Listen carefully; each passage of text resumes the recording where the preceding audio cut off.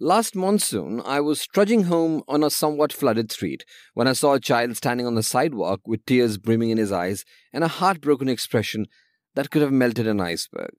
I was about to ask him if he was stranded or if he needed help contacting his parents when I saw, wedged between an umbrella, a school book, and a pencil box, an ice cream cone, tilting downwards. The flood had washed away any evidence of a fallen dollop of ice cream, but it was clear, from the tilted cone and the fact that the ice cream itself seemed to have broken free of its cone, that the boy's ice cream had fallen into the rainwater. The rising wedge pattern reminds me of that tilted ice cream cone and that fallen ice cream. A downward tilting cone or wedge appearing as a set of trend lines on a stock graph acts as grounds for traders to predict that the stock price is going to fall. Of course, a second clue is also required here too. Like the ice cream that has slipped out of its cone when the stock price breaks out by slipping below its recent lows, traders regard it as supporting evidence in favor of predicting a stock price decline. So, how does this cone/wedge shape become evident on a stock price graph?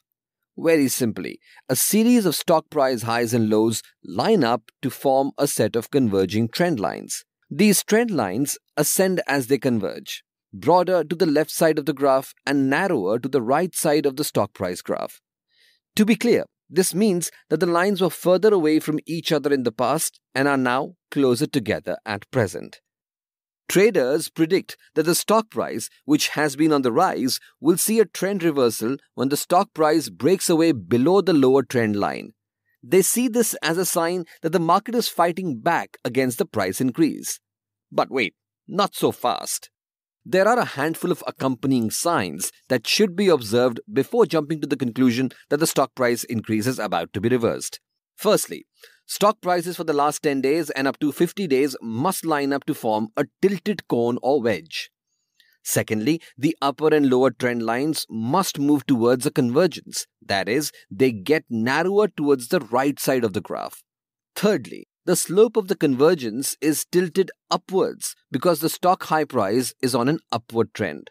The fourth accompanying sign is volume, a technical tool that traders use to evaluate market interest, shows a decline. And the fifth sign is the stock price breaks below the lower trend line. That is, the stock price deviates downwards suddenly, a further drop from the trajectory observed recently. Rising wedge patterns are also referred to as ascending wedges. They are considered to be a sign of impending bearish trend. For this very reason, the rising wedge pattern is not to be confused with its similarly named twin, the falling wedge pattern. In the case of a falling wedge pattern, the cone/wedge is pointing upwards but also narrowing towards the right side of the stock price graph. The falling wedge pattern, in contrast to the rising wedge pattern, is a bullish pattern. It heralds a stock price increase. A few minutes ago, I mentioned that traders expect a reversal in the stock price when they see a rising wedge and its accompanying breakout below the lower trend line. However, a rising wedge pattern can also be a continuation pattern. Now, before you let that statement boggle your mind with how contradictory it sounds, let me add that 1. It all depends on where the rising wedge pattern appears. That is, after a downtrend or after an uptrend. And 2. In reversal pattern avatar or continuation pattern avatar, traders regard the rising wedge pattern to be a bearish pattern.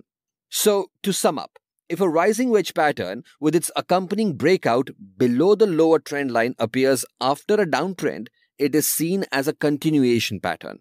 Traders expect prices to continue to decline. Conversely, if a rising wedge pattern with its accompanying breakout below the lower trend line appears after an uptrend, it is seen as a reversal pattern. Traders expect prices to start falling. In both the avatars, the rising wedge pattern predicts a price decline. In both avatars, it is referring to the continuation or discontinuation of the trend before its appearance. The rising wedge pattern, along with its twin, the falling wedge pattern, are considered to have a very good strike rate in panning out as accurate indicators. Traders say that predictions made of the wedge patterns more often than not have proven correct.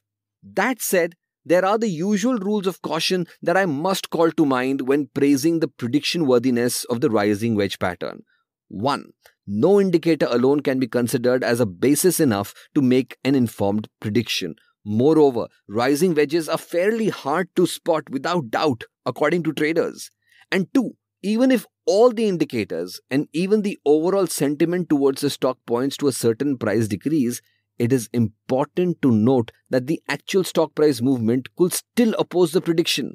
So do your research, do your technical analysis, do your fundamental analysis, and only after you've made up your mind, approach this with caution. Listen to our podcasts to arm yourself with risk management precautions and knowledge so you can become a better trader.